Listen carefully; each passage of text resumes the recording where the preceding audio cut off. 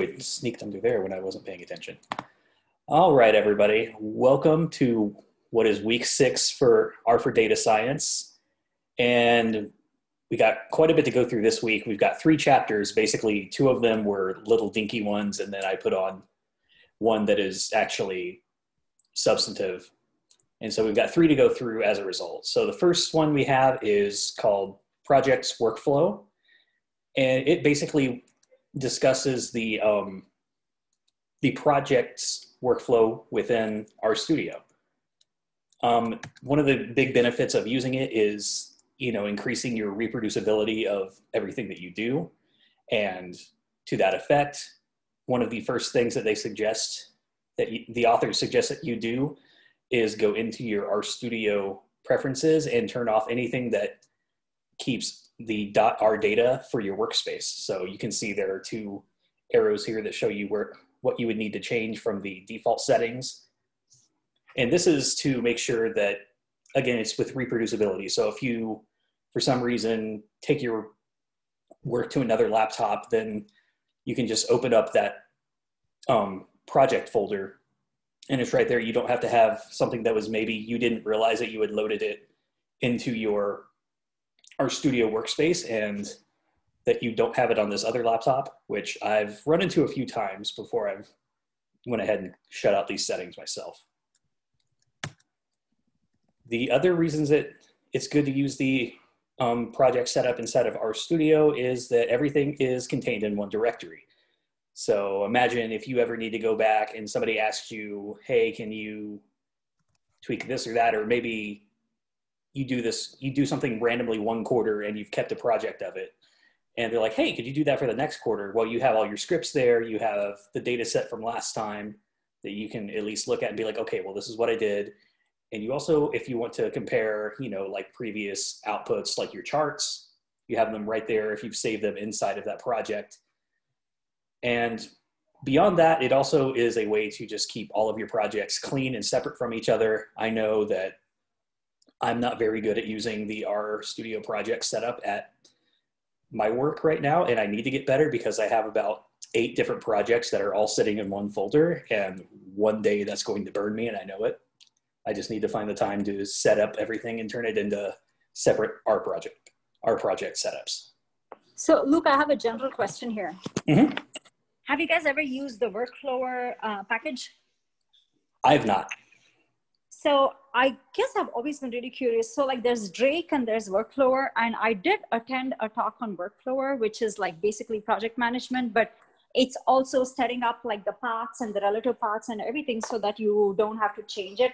And I really want to know how the RStudio project plays into the Workflower like setup. And I was meaning to ask the author that, and I just, like it's just one of those things you never do till you really get burned and you lose something or you overwrite something. So I know it's going to happen one of these days. It's inevitable, but I just didn't know if you'd already implemented that and if you could add any input into this. But that's cool. It's just something to think about, like a workflow flow, and how you can integrate project into that workflow. You know what I mean? Right. Yeah. Unfortunately, I don't have experience on that. I think I went to that talk too. Is this the one with Blishak? I think it's Blishak or whatever his last name. I don't remember. I think it was the New York meetup, right? The Jared Lander. Oh, that's the Drake one. Okay, so that's Miles McBain. That's probably the one that you went to. Yeah, you're right. Yeah. That sounds familiar. Yeah. So that's right. So Drake is another option, but then there's another new kid on the block called Workflower. And it's like, it's not as involved as Drake. And so it's like really easy to set up. And I even did it like initially, and then I fell out of the habit. So yeah, I feel really like terrible, because I go to these talks and I never implement them. So anyway. That's all right. I've sat in on a few about like unit testing and stuff. And I'm like, I've not used this yet because I'm a bad computer person. But it's okay. No, I mean, they just updated all the unit testing. Like, I think there was a talk on it a couple weeks ago, and I've never done any of that. But I don't have to, like test people. I don't I don't share a whole bunch of code with other people right now. And what I tend to do is write lots of comments. Yeah, that's kind of my way around it. Yeah, that's good practice, definitely. It's more so I remember how I did things as opposed to other people being able to reproduce it, because I can't remember what I had for breakfast. I mean, like, I really love the whole workflow process, you know, but I just don't have my act together. I'm so chaotic and so like spur of the moment. Like, I just really absolutely hate that about myself. Like, I need to make that. What do you mean? Like, I mean, one of the things that I've started doing is I'll like have an, you know, like uploading data file, and then I'll have a cleaning file, and then I'll have like an analysis file. What kind of things are you talking about? Like, well, you know, sometimes, well, you know how it is, right? Like sometimes I will set the path, like I will set an absolute path there, not a relative path.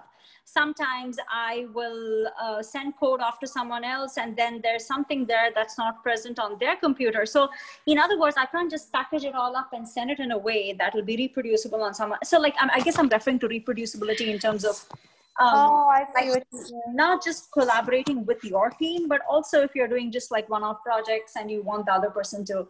So I just need to get into like a routine of using a workflow process, and I don't have that. I really hope this book gets into that, and then we can maybe tie in the latest and greatest packages that have come out, and like, you know, do a really good session on that. I really need to switch my work habits.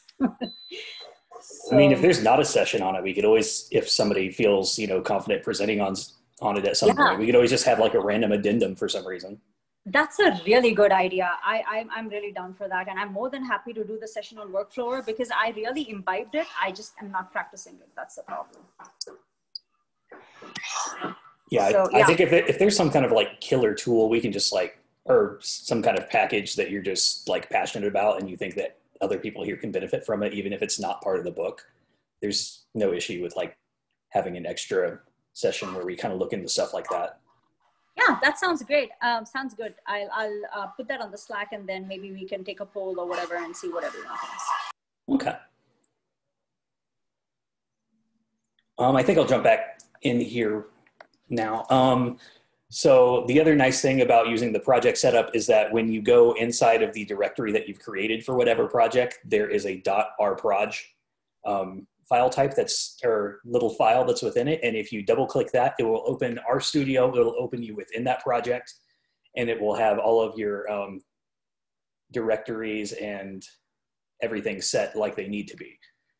So maybe you quit running into the absolute directory problem, which I am also super guilty of. And actually, when I was going remote all the time back in April and May, there were a lot of times when like I had switched over to this MacBook and there were things that were like set up as like a Windows file, and like the file space for everything was Windows. I'm like, oh crap, I have to like rewrite every single thing. So this would have kept me from being burned on that as well. Yeah, I find that projects are really important. It's just like can get so messy. Do you just like have one folder that you have them all in? No, well, I have like a documents folder, and every time I do something new, I just start a new project in a new R session. Okay. And then, yeah. Yeah, it's probably one of those, it's a matter of 30 seconds of like going up in the top right and hitting new R project, and yeah, I don't do it. So true, so true. Well, I'll say one thing though. After I figured Sharingan and Sharingan Extra and all of those things out, the one thing I have been really, really religiously and diligently true to is creating an R Markdown and knitting it to the Moon Reader and like just having everything like in that form, you know? So like that is probably my only like reproducibility right now. But I am very diligent about Markdown. So like, I don't just randomly do scripts like I used to in the past. So only thing I'm proud of, frankly. Yeah, I think today was actually my first time toying with Wrangling, and I just kind of copied Eric's from like week 3 and just went straight with it. And I was like, okay, well, this actually worked out pretty good. All right, so the other tiny chapter that we have is the start of our wrangling session, or section. And if you look here in the highlighted part of the image, the import, tidy, and transform steps are all part of the wrangle process. And this is basically where we're going to take our data and get it ready for modeling and visualizing, and then retransforming it and visualizing it and modeling it, and then spitting it out for communication. So if you want to be able to go through all that, these are the very first steps that you go through. So some of the things we deal with in the coming chapters include, just importing the data. So, I mean, do you bring it in as a CSV? Do you bring it in through Excel, or whatever program that you, or whatever style that you have your data in? I actually just learned read Excel like last week. I've just been turning everything into CSV within Microsoft Office before that. So it saved a bit of time.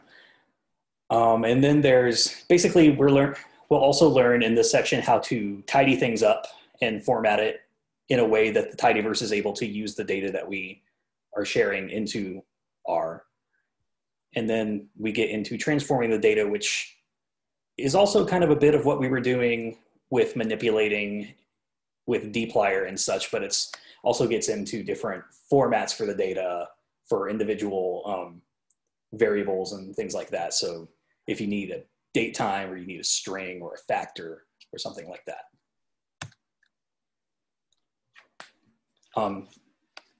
That was just kind of a lead into our first actual chapter of the section, which is on Tibbles. And Tibbles are basically kind of a data frame that's been a little bit beefed up since R is decades old at this point. Basically, Hadley went back and was like, okay, well, here's some issues that I have with data frames and some things that I think could improve them, and created a package for it. So the way that Tibbles set up are that they are data frames, but they tweak some older behaviors that you see in the base R data frames to make life a little bit easier. And this just gets back to the way that tidyverse is a much more accessible entry point for R. I know that's been my case personally.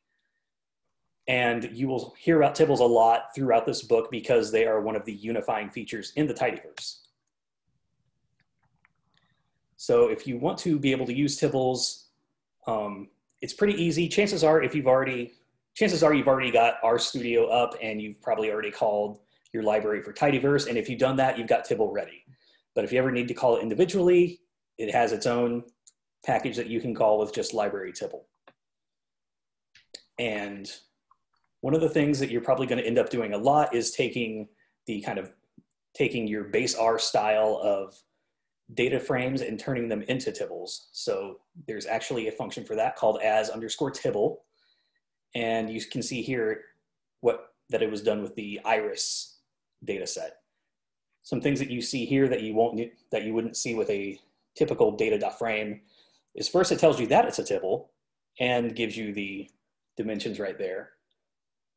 And then below the column names, you're actually seeing what type of data it is. So we have a double, a double, a double, a double, and factor.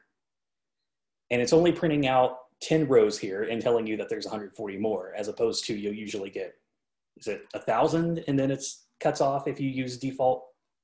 I think that sounds right. But basically it can be a giant mess if you just hit print on a typical data frame. Whereas if you just type in, if you were as Tibble iris, you get this. And you could also just, for some reason, if you wanted to overwrite iris, you could say iris and assign it to as Tibble iris. On top of vectorizing, or on top of turning data frames into Tibbles, you can also do so with a vector, and you can see that it was done here on 3 different columns in 3 different ways. So what you're seeing is that in the first column, it goes 1, 2, 3, 4, 5 for that X column, because that's what it's been ordered to do. And then because it doesn't have 5 entries for Y, it is kind of cycling through. And so that's why we're getting 1 every time in the Y column. For example, if you had 1, 2, or if you had 1 to 2 here, it would go 1, 2, 1, 2, 1. And it would just keep cycling that way. And then for the Z column, we have X squared plus Y. So that's why we start getting crazy higher numbers. Does everything there make sense? Yes. Okay. Yeah, I was just thinking how crazy high 26 is. Yeah. Like, whoa, 26, that is crazy high. No, sorry. Yeah, it took me a second. I was like, how did they get, oh, okay, I see. Did I hit the next? There, okay. Apparently it's arrows not clicking. All right, so Tibbles are, like I said, they're different from data frames, and sometimes that's for a reason. So some of the things that you won't see Tibbles do is change your data input type. So if you're dealing with strings coming in, you're going to get strings going out. They're not going to be switched to factors like a lot of times would happen with a data frame. Then there's also, Tibble by itself is not going to change the name of your variables. However, there are ways to do it if you want to. And along the same vein, it does not change your row names, or it does not create row names, sorry. So basically, if you want to have a row ID, you're going to have to put in, like a row ID column and make it 1 to whatever. The other thing that you're able to do with Tibbles that you're not able to do within base R data frames is create column names that don't match our syntax. So the one example we saw in the book was like, he made the smiley emoticon one of his table names, or one of his column names for whatever reason, or even made the year 2005 one because you can't normally do that. And it was just a matter of surrounding the characters that he wanted in that variable name with backticks.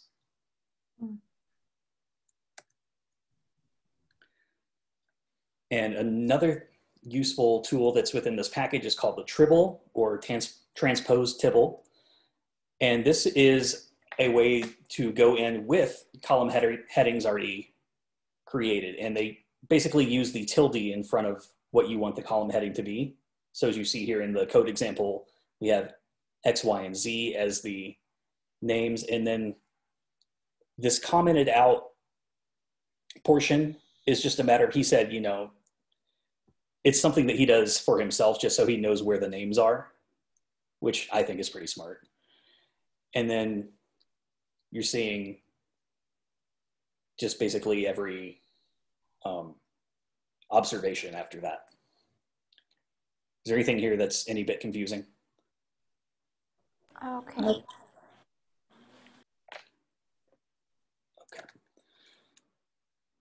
So let's look at a little bit more of the differences between Tibbles and data frames.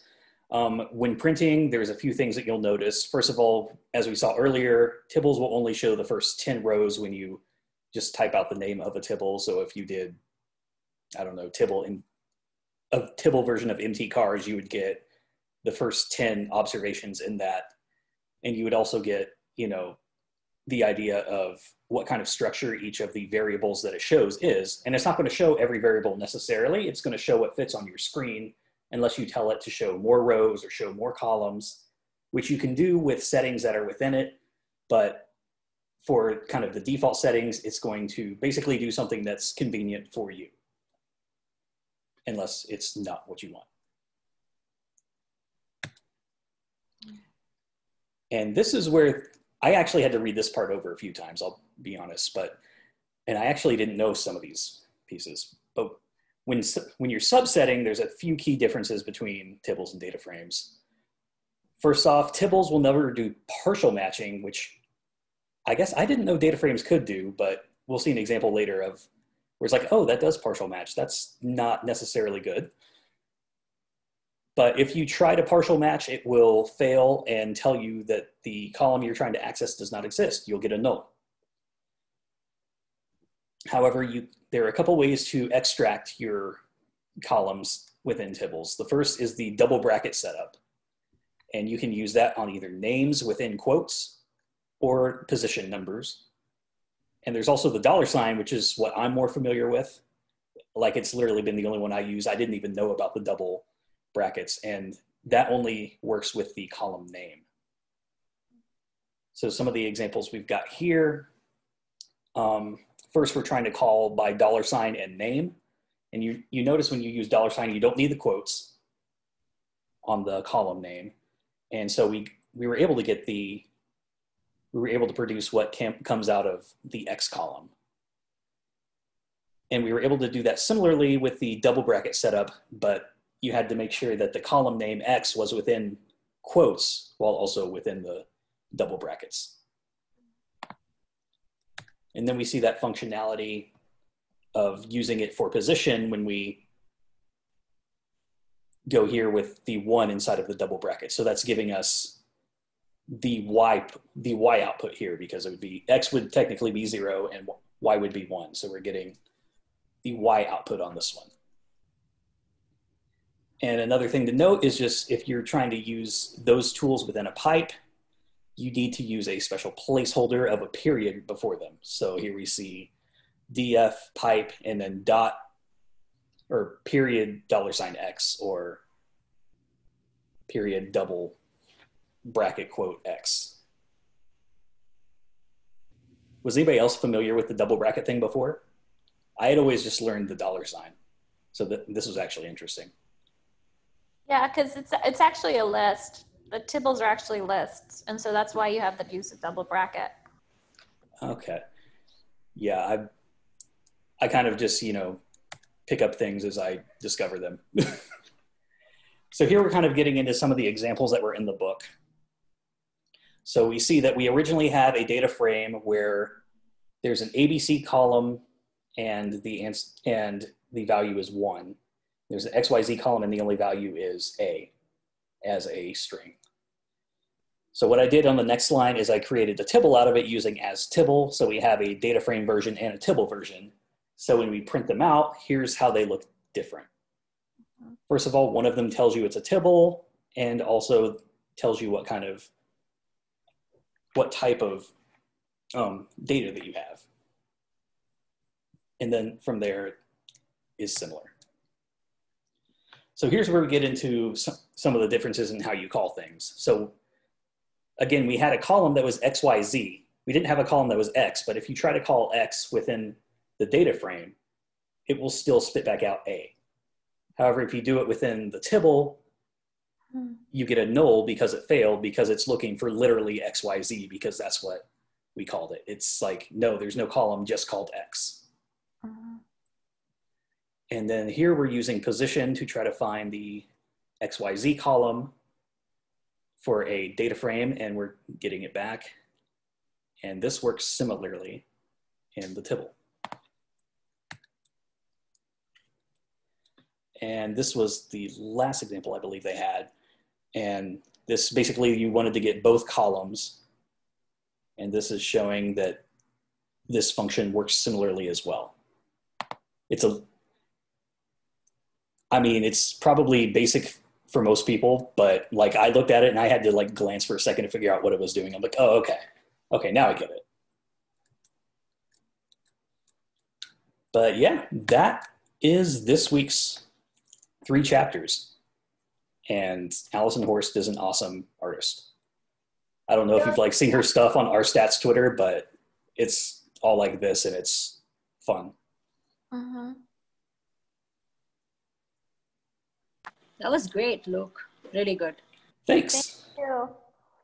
Yeah, I didn't know that data frames did partial matching of names. I didn't either. I'm so excited that I learned something new. Yeah, so now there's like, there's ways that I can use that at work. Like I keep running into that when we do this stuff. I'm like, oh, I can do things efficient, kind of. Yeah, I think it's amazing. I love all the things.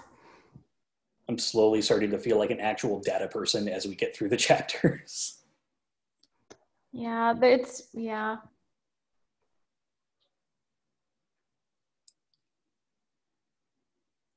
I'm looking forward to getting to learn map. I'm not very good at map. Oh, yeah. I don't understand how it works. I always do it wrong. I had to learn Luberdate the hard way, so I know I'm probably going to take that chapter, but there's as far as strings and factors, I know I'm like, okay, I'm gonna have to like, read this chapter 3 or 4 times because there's so much that I need to get out of this. Strings are hard. Like I've got the cheat sheet sitting on my desk at work, and it's like, no, still don't get it. Yeah, I have all of the cheat sheets and bound up in like a thing, and I always use them all the time. There's just so much to learn. I'll never know it all. I mean, that's the beauty of the 80-20 rule, I guess, is that you never have to, because you can always just look back. Yeah. And I mean, my wife does a lot of this stuff too, and she's just like, yeah, my Google foo is, what keeps me afloat. It's like there's no shame in having to look things up. Yeah, that's for sure.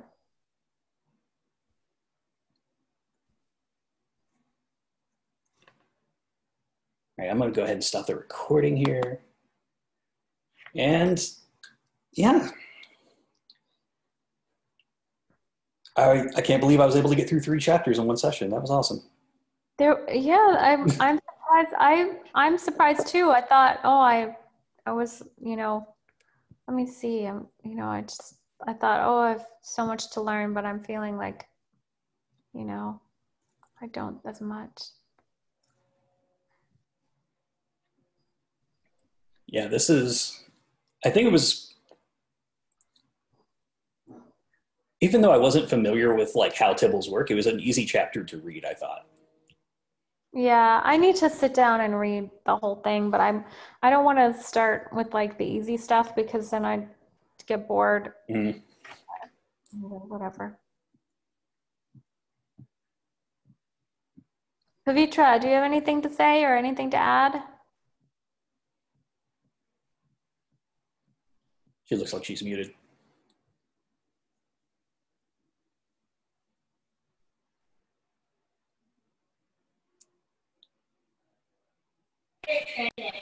Oh, there we are.